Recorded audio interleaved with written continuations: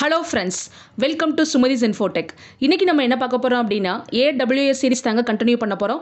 So last வீடியோல பாத்தீங்க அப்படினா ELB Elastic Load Balancer and ASG Auto Scaling Groups அந்த சீரிஸ் தான் ஸ்டார்ட் பண்ணோம். So அத பார்க்கிறதுக்கு முன்னாடி அதுல யூஸ் பண்ற ஸ்கேலபிலிட்டி and high availability இந்த ஃபேக்டர்ஸ்லாம் एक्चुअली என்ன சொல்லுது அப்படிங்கறத பத்தி டீடைலா நான் ஒரு வீடியோ போட்டுருந்தேன். அந்த வீடியோவோட லிங்க் நான் கீழ டிஸ்கிரிப்ஷன்ல கொடுக்கிறேன். பார்க்காதவங்க போய் பாருங்க. டெஃபினட்டா உங்களுக்கு யூஸ்ஃபுல்லா இருக்கும். AWS சர்டிஃபிகேஷன்ஸ் பண்ற எல்லாருக்குமே நம்மளோட சேனல் யூஸ்ஃபுல்லா இருக்கும். இதுவரைக்கும் நீங்க என்னோட சேனலை சப்ஸ்கிரைப் பண்ணல அப்படினா மறக்காம சப்ஸ்கிரைப் பண்ணிக்கங்க. பக்கத்துல இருக்க பெல் பட்டனை பிரஸ் பண்ணி ஆல்ங்கறத கொடுத்துக்கங்க. அப்பதான் நான் போடுற எல்லா வீடியோஸும் உங்களுக்கு உடனுக்குடன் வந்து சேரும். சோ இன்னைக்கு நம்ம என்ன பார்க்க போறோம் அப்படினா what is load balancer? So elastic load balancer னா என்ன? Why we go for load balancing? So இத பத்தின நம்ம டீடைலா பார்க்க போறோம். சோ அதுக்கு அப்புறம் அதுக்கான hands on நம்ம பார்க்க போறோம். சோ வாங்க வீடியோக்குள்ள போலாம்.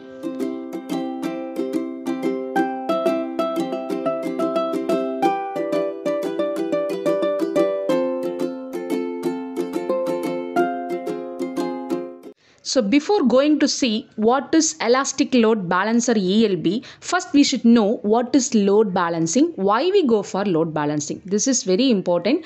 So load balancing na enna? கண்டிப்பா எல்லாருக்குமே அதை பத்தின ஒரு ஐடியா இருக்கும். Because that name implies அந்த நேம்லயே இருக்கு கரெக்ட்டுங்களா? So every one know that. So வரக்கூடிய incoming traffic that is load அதை எப்படி பேலன்ஸ் பண்ணுறோம் சரிங்களா? அதுக்கு பேர் தான் என்னது அப்படின்னா லோட் பேலன்சிங் அப்படிங்கிறது. ஸோ டீட்டெயில்டாக பார்க்கலாம்.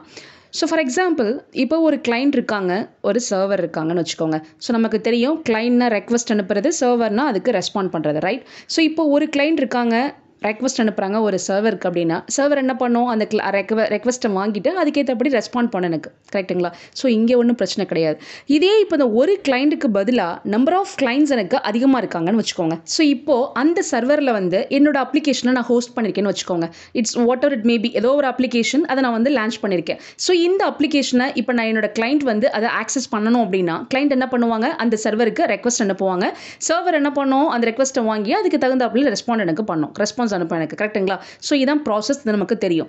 ஸோ இப்போ நம்பர் ஆஃப் கிளைண்ட்ஸ், அதாவது ஒரு கிளைண்ட் ஒரு சர்வர் ஒன்றும் ப்ராப்ளம் இல்லை. ஸோ ப்ராசஸிங் டைம் எனக்கு ஸ்பீடாக இருக்கும், டக்குனு ரெக்வஸ்ட்டை வாங்கி அதுக்கு ரெஸ்பாண்ட் பண்ணிடும். இதே எனக்கு நம்பர் ஆஃப் கிளைண்ட்ஸ் எனக்கு அதிகமாக இருக்காங்க கரெக்ட்டுங்களா? இப்போ ஃபார் எக்ஸாம்பிள் இப்போ வந்து எது வேணாலும் எடுத்துக்கலாம். இப்போ நான் ஒரு அண்ணா யூனிவர்சிட்டி ரிசல்ட்ஸ் இருக்குன்னு வச்சுக்கோங்களேன். ஸோ என்னோட அந்த ரிசல்ட்ஸை வந்து பார்க்குறதுக்கு அந்த அதோட வெப் அப்ளிகேஷனை வந்து ஒரு சர்வரில் வந்து லான்ச் பண்ணியிருக்காங்கன்னு வச்சுக்கோங்க. ஸோ டோட்டலாக ஒரு சர்வர் தான் இருக்குது சரிங்களா? ஆனால் இப்போ இருக்கக்கூடிய எல்லா இன்ஜினியரிங் காலேஜ் ஸ்டூடெண்ட்ஸும் அந்த ஒரு சர்வரில் தான் ரிசல்ட் பார்க்கணும் அப்படின்னா என்னங்க ஆகும்? ஸோ அட் அ டைமில் அவ்வளோ ரெக்வஸ்ட் வந்து அந்த சர்வருக்கு வர்றப்போ ஆட்டோமேட்டிக்காக அந்த சர்வரோட ப்ராசஸிங் டைம், ப்ராசஸிங் ஸ்பீட் எல்லாமே எனக்கு என்ன ஆகும், எனக்கு டவுன் ஆகிடும். சர்வர் எனக்கு டவுன் ஆகிடும், ஹேங் ஆகிடும் கரெக்டுங்களா? ஸோ இந்த ப்ராப்ளத்தெல்லாம் எப்படி அவாய்ட் பண்ணுறது? ஸோ வரக்கூடிய அந்த இன்கமிங் ரெக்வஸ்ட், இன்கமிங் டிராஃபிக் அதை எப்படி ஓவர் கம் பண்ணுறது சரிங்களா? அதை எப்படி பேலன்ஸ் பண்ணுறது?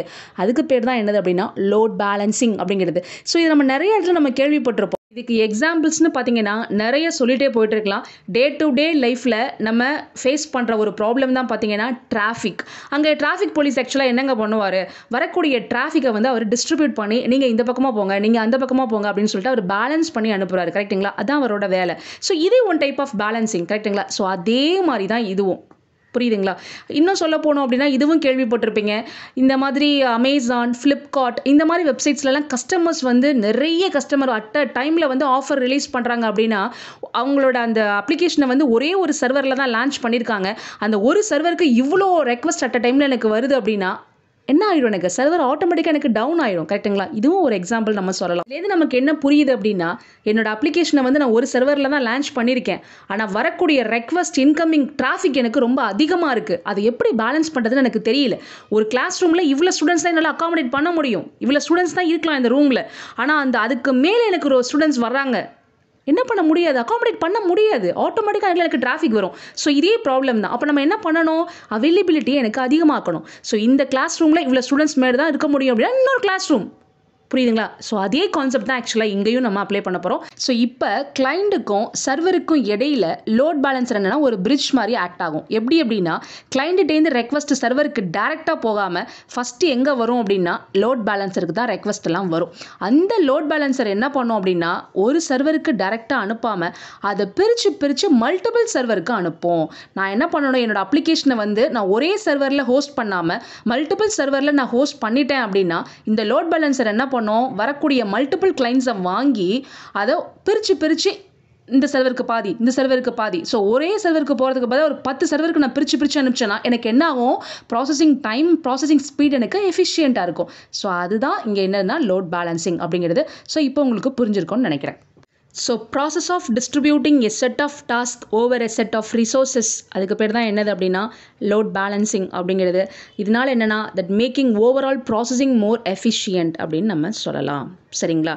ஸோ நத்திங் பட் லோட் பேலன்சர்ஸ் எப்படின்னா ஒரு சர்வர் மாதிரி எனக்கு ஆக்ட் ஆகுது. தட் ஃபார்வர்ட்ஸ் இன்டர்நெட் டிராஃபிக், அதான் என்னதுன்னா அதான் கிளைண்ட்லேருந்து வரக்கூடிய ரெக்வஸ்ட், அதான் internet traffic to multiple servers அப்படின்னு சொல்கிறாங்க. புரியுதுங்களா?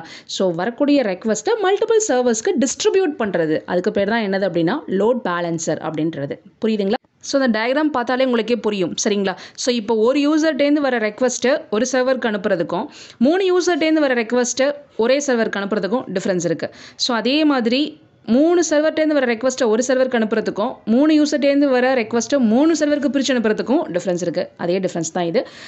ஸோ லோட் பேலன்சிங்னா என்னங்கிறத பற்றி உங்களுக்கு புரிஞ்சிருக்கும். ஸோ எலாஸ்டிக் லோட் பேலன்சிங் அதே கான்செப்ட் தாங்க இங்கேயும். சரிங்களா? லோடை வந்து டிஸ்ட்ரிபியூட் பண்ண போது என்ன, அங்கே நம்ம என்ன சொன்னோம், மல்டிபிள் சர்வர்ஸ்க்கு வந்து டிஸ்ட்ரிபியூட் பண்ண போதுன்னு சொன்னேன். ஸோ இங்கே என்ன, சர்வருக்குங்கிறது பதிலாக ஈஸி டு இன்ஸ்டன்சஸ், அவ்வளோதான். ஸோ வரக்கூடிய அந்த incoming டிராஃபிக்கை distributes to multiple easy to instances. AWSல நம்ம என்ன சொல்லுவோம், சர்வரை ஈஸி டு இன்ஸ்டன்ஸ் தானே சொல்லுவோம். அதே தாங்க இங்கே என்னோட அப்ளிகேஷனை நான் மல்டிபிள் ஈஸி டு இன்ஸ்டன்ஸில் நான் வந்து ஹோஸ்ட் பண்ணிட்டேன், டிராஃபிக் எனக்கு வருது அப்படின்னு சொன்னால் இந்த லோட் பேலன்சர் என்ன பண்ணும், ELB என்ன பண்ணணும்னா பிரித்து ஒவ்வொரு இன்ஸ்டன்ஸ்க்காக பிரித்து கொடுக்கும். ஸோ அதனால் எனக்கு ஓவரால் ப்ராசஸிங் டைம் எனக்கு என்னவாக இருக்கும் அப்படின்னா எஃபிஷியண்ட்டாக இருக்கும். சரிங்களா? ஓகே.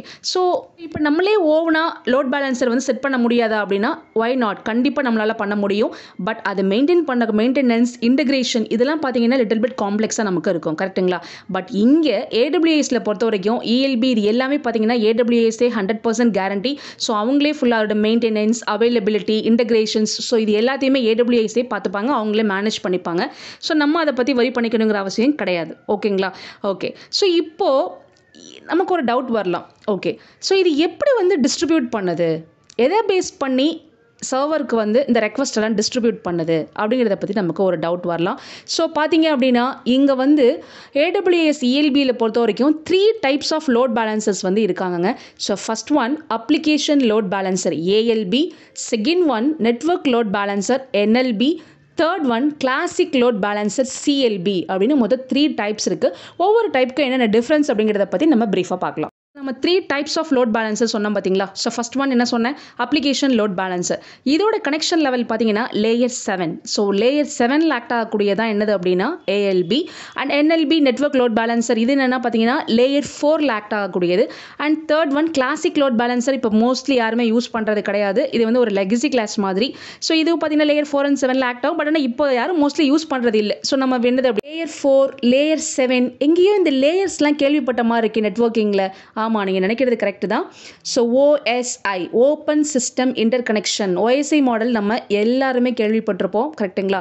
ஸோ இந்த OSI மாடலில் மொத்தம் டோட்டலாக 7 லேயர்ஸ் இருக்குன்னு நமக்கு தெரியும். ஸோ நெட்வொர்க் கம்யூனிகேஷன் இந்த OSI லேயர்ஸ் இல்லைன்னா இல்லவே இல்லை. நமக்கு நல்லாவே தெரியும் இந்த OSI பற்றி நமக்கு தெரியும். கரெக்டுங்களா?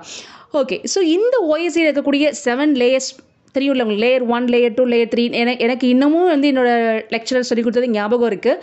ஸோ ஒவ்வொரு லேயருக்கும் ஒவ்வொருத்தவங்க ஷார்ட் ஃபார்ம் ஞாபகம் வச்சுக்க சொல்லியிருப்பாங்க. எங்களுக்கு பார்த்தீங்கன்னா please don't touch Stephen's pet animal அப்படின்னு சொல்லி கொடுத்தாங்க என்னோட லெக்சரர். சரிங்களா? ஸோ பாட்டமில் பார்த்தீங்கன்னா please physical layer and to not touch data link layer and network layer and transport layer, Stephen's pet animal, session layer and presentation layer and application layer. So இந்த மாதிரி ஒவ்வொருத்தவங்களும் ஒரு ஷார்ட் ஃபார்ம் சொல்லி கொடுத்துருப்பாங்க. கரெக்டுங்களா? So இந்த மாதிரி இந்த OSI லேயர் 7 லேயர்ஸ் சொன்னேன் பார்த்தீங்களா? இதில் 4th லேயர் தான் என்னது அப்படின்னா transport layer, of course heart of the OSIன்னு சொல்லுவாங்க. ஸோ டிரான்ஸ்போர்ட் லேயர் 4 அதில் அந்த ரெக்வஸ்ட் ஆக்ட் ஆகுறது தான் என்னது அப்படின்னா இந்த NLB நெட்வொர்க் லோட் பேலன்சர் அப்படிங்கிறது. இதில் 7th ஒன் டாப் மோஸ்ட் அதான் என்னது அப்படின்னா அப்ளிகேஷன் லெவல்.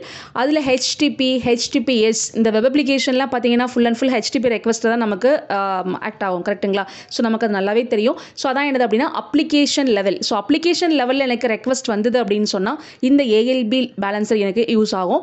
இதே எனக்கு 4th டிரான்ஸ்போர்ட் லேயர் அந்த லெவலில் அதாவது என்னன்னா இப்போ அப்ளிகேஷன் லெவல்னா ஹெச்டிபி ஹெச்டிபிஎஸ் அந்த ரெக்வஸ்ட் வருதுன்னு சொன்னால் பார்த்தீங்களா. ஸோ இப்போ ஃபோர்த் டிரான்ஸ்போர்ட் லேயர்னா என்னது, இந்த டிசிபி யூடிபி இந்த மாதிரி ப்ரோட்டோகால்ஸ்லாம் யூஸ் பண்ணுறாங்களே. ஸோ அதை பேஸ் பண்ணி ரெக்வஸ்ட் வந்தது அப்படின்னா எனக்கு இந்த பேலன்சர் எனக்கு ஆக்ட் ஆகும். கரெக்டுங்களா. So networking level TCP UDP இந்த லெவலில் எனக்கு ரெக்வஸ்ட் வருது அப்படின்னா என்எல்பி எனக்கு அந்த பேலன்சர் எனக்கு யூஸ் ஆகும். இதே எனக்கு ஹெச்டிபி ஹெச்டிபிஎஸ் இந்த மாதிரி ரெக்வஸ்ட் எனக்கு வருது அப்ளிகேஷன் லெவலில் வந்தது அப்படின்னா ஏஎல்பி எனக்கு இங்கே எனக்கு அந்த பேலன்சர் எனக்கு ஆக்ட் ஆகும் அப்படின்னு நம்ம சொல்லலாம். புரியுதுங்களா. ஸோ இப்போ உங்களுக்கு டைப்ஸ் ஆஃப் லோட் பேலன்சர் உங்களுக்கு புரிஞ்சிருக்கும். இன்னொரு டவுட் வரலாம்.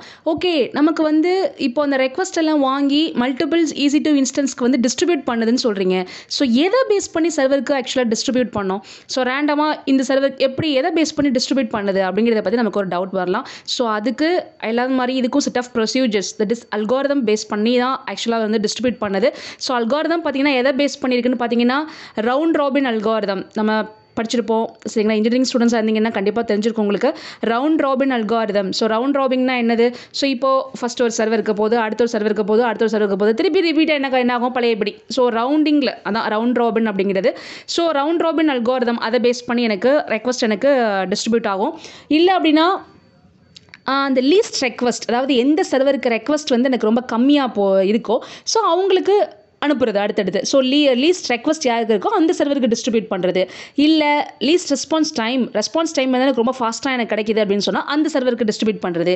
இல்லைனா சிலது வந்து ஐபியை பேஸ் பண்ணி டிஸ்ட்ரிபியூட் பண்ணுவாங்க.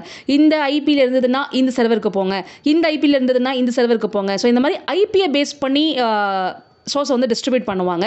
ஸோ இந்த மாதிரியும் இருக்குது. அண்ட் பார்த்தீங்கன்னா லீஸ்ட் பேண்ட்வித்தை பேஸ் பண்ணி ஸோ இந்த மாதிரி certain procedure certain algorithm base பண்ணி என்ன பண்ணுறாங்க அப்படின்னா இந்த லோட் பேலன்சர் வந்து multiple easy to instance multiple சர்வருக்கு வந்து என்ன பண்ணணும்னா டிஸ்ட்ரிபியூட் பண்ணோம் ரெக்வஸ்ட். சரிங்களா. இதுக்கு பேர் தான் லோட் பேலன்சர். ஸோ லோட் பேலன்சிங்கை பொறுத்த வரைக்கும் இவ்வளவு தெரிஞ்சுக்கிட்டா போதுங்க. ஸோ லோட் பேலன்சிங்னா என்ன, கரெக்டுங்களா. அதில் என்னென்ன டைப்ஸ்லாம் இருக்குது, ஸோ எதை பேஸ் பண்ணி அதை டிஸ்ட்ரிபியூட் பண்ணுறாங்க, கரெக்டுங்களா. லேயர் 4 என்ன, லேயர் 7 என்ன, இதை இவ்வளோக்கும் தெரிஞ்சுக்கிட்டா போதும். சரிங்களா. ஸோ நம்ம நெக்ஸ்ட் வீடியோவில் இதுக்கான டெமோ பார்க்கலாம். அண்ட் ஆட்டோ ஸ்கேலிங் குரூப்ஸ்னால் என்னங்கிறத பற்றி நம்ம டீட்டெயில்டாக பார்க்கலாம். ஸோ இது வரைக்கும் நான் சொன்னது உங்களுக்கு புரிஞ்சிருக்கும்னு நினைக்கிறேன். இது ஏதாவது உங்களுக்கு டவுட் இருந்தது அப்படின்னா கீழே கமெண்ட் செக்ஷனில் கேளுங்க. டெஃபினட்டாக நான் உங்களுக்கு ஆன்சர் பண்ணுறேன். அப்சல்யூட்லி நான் சொன்ன மாதிரி இது வரைக்கும் என்னோட சேனலை நீங்கள் சப்ஸ்கிரைப் பண்ணலை அப்படின்னா மறக்காமல் சப்ஸ்கிரைப் பண்ணிக்கோங்க. தேங்க்யூ.